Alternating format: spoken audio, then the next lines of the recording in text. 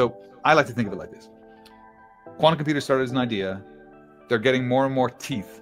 At the moment, they're like, you know, little baby tigers that are like, have little pointy teeth. They can hurt you, but they're not going to break crypto. But they keep going in the direction that they're going, and we keep going at the pace that we're going.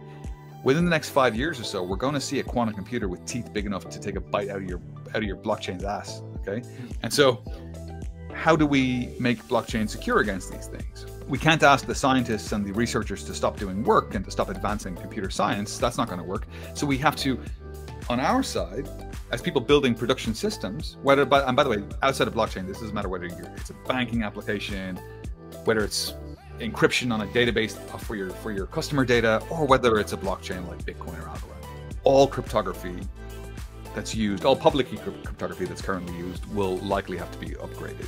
And so that means replacing elliptic curves in RSA with post-quantum schemes.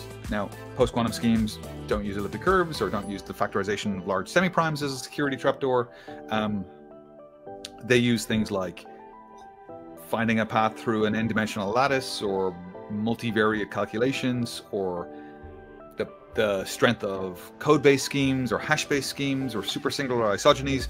There's all these different mathematical techniques on how to do crypto in a way that quantum computers can't attack, or can attack but can't break. And so we're taking this seriously. Some blockchains are saying, we'll never have to worry about this.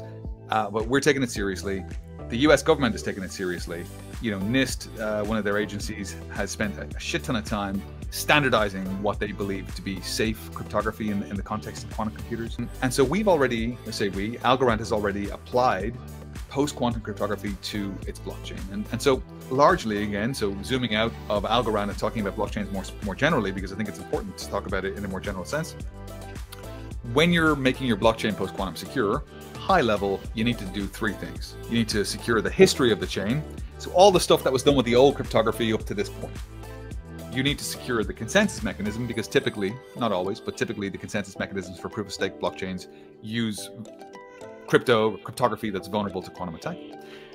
And you need to finally secure the accounts.